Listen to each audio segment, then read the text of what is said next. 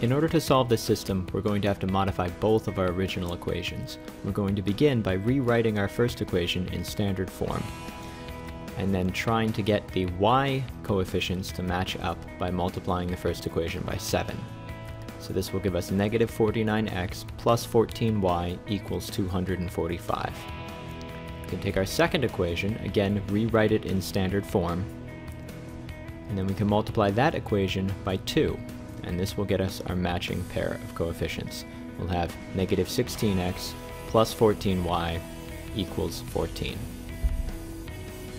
From here, we can take our two modified equations, and we can subtract the second equation from the first equation.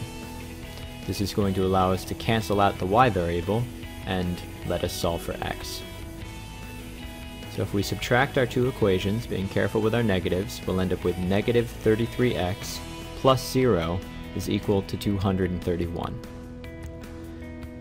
If we rewrite that equation, we can solve for x by dividing both sides of the equation by negative 33. And that will give us our solution for x, which is that x is equal to negative 7. And now that we know the value of x, we can plug it back into one of the previous equations and use it to find y. So negative 7 times negative 7 plus 2y is going to equal 35. That means 49 plus 2y will equal 35.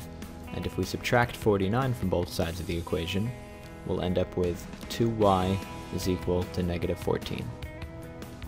We can then divide both sides of the equation by 2, and that will give us our answer for y, which is that y equals negative 7, and those two together give us our final answer.